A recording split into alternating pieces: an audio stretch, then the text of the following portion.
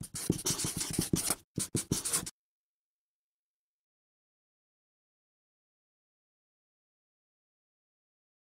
everyone, welcome back. Thought I'd do a look at Norfolk Island Pine. I'm sure that you've seen these in the grocery store frequently around the holidays, around Christmas time.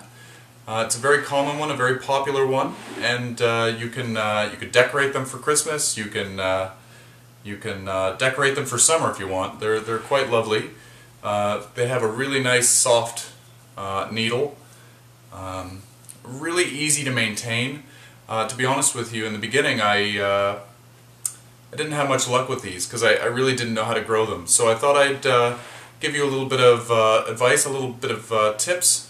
As you can see, this one is growing wonderfully. It's about 2 years old.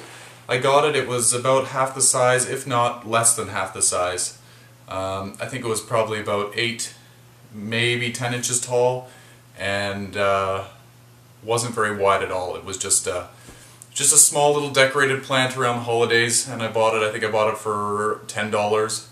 I kept the ornaments, but the ornaments, there's not nearly enough now to decorate this. So the trick with these guys is they like lots of light inside, as much light as you can give them. Make sure that they don't dry out. They really don't like to dry out. And they're one of those silent killers, or silent dyers, I guess, where the soil will be dry one day and you'll notice it, and by the time the plant starts showing that it's dry, it's pretty well too late. You might as well just get rid of it. In this case, I have underwatered it a few times. I'll bring the camera in a little bit closer so you can see what I'm talking about. I have, it looks like there's 2 plants in here that, 3, 4, oh my god, I'm lying to you. When you buy these, they're usually multi-stems, and you'll probably get about 10 or 12 little plants in a small 4-inch pot. In my situation, if you can see in there, there's some golden brown, all kinds of dead growth in there. I'll show you what I'm going to do to trim these back, and yeah, we'll get a closer look. Also with these ones, you don't want to prune them per se. They don't produce back buds like any of our deciduous things. And I haven't noticed these guys produce candles like if you're in the northern climate with your typical evergreens. Usually you candle them. All the new growth, it comes up in a spike and you kind of break it in half. These don't do that. I will experiment with trimming, but as far as I'm aware, they don't really respond well to pruning. They will just, they'll stay green, but they won't grow, and then they will eventually die. But I will experiment with it. Never say anything's impossible. Just sometimes plants do strange things for different people. So anyway, like I said, I'll bring you in a little closer and we'll give a look at this. Alright? I wanted to show you guys the fun pattern of the growth of this. It kind of looks like a snowflake.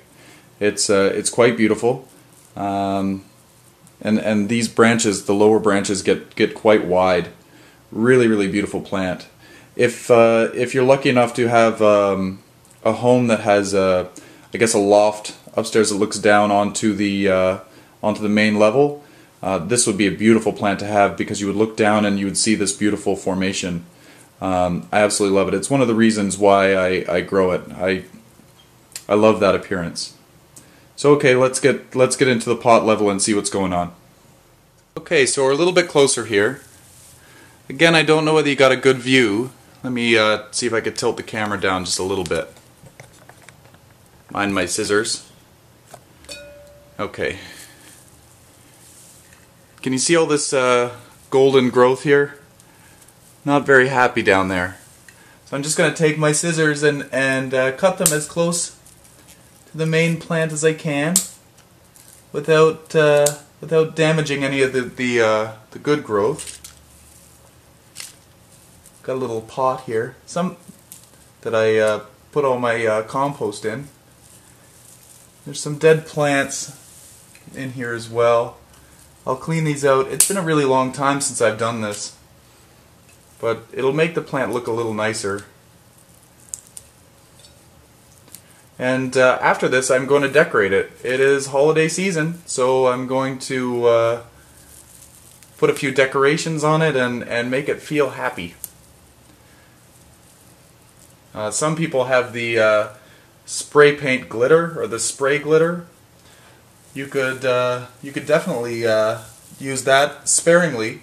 You don't want to really coat your plant because it could cause problems with its photosynthesis process.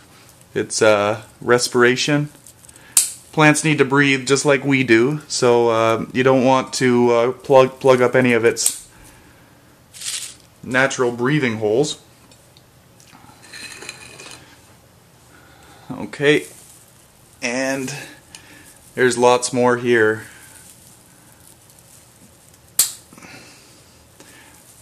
It's funny how when you feel the plant, it's very soft, but then you get these dead bits, and they're not soft anymore. They're pretty stabby. They're not pleasant.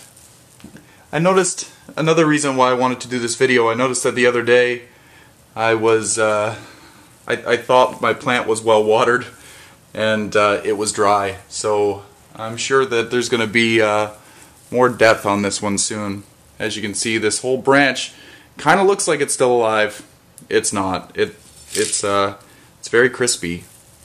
That's why I say that they're like I guess like a bird. You don't really know that it's sick until it's too late.